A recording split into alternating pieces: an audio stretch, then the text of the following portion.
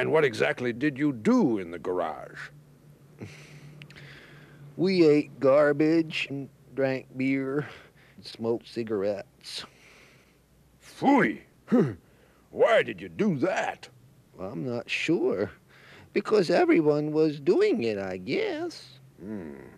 Does that make it a good idea? I guess not. I guess I was just stupid again.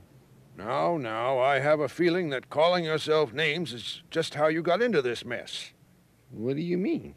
I mean, when you don't like yourself, you don't take as good care of yourself. You tend to make bad choices, and you know where that leads to. I guess I do. Before you know it, people start calling you names. I know.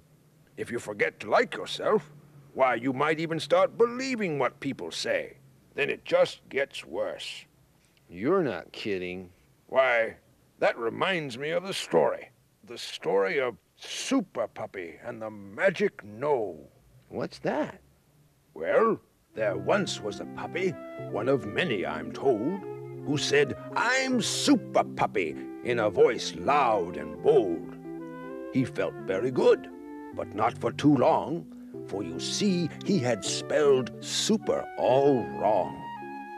Hurt and embarrassed, he pedaled away, but he wasn't being all too careful that day. Now the laughter grew louder. Someone said, "He's so dumb." Then he ripped off the patch, 'cause he felt like a crumb. That word stuck in his mind as if made out of glue. "You are dumb, the message came through.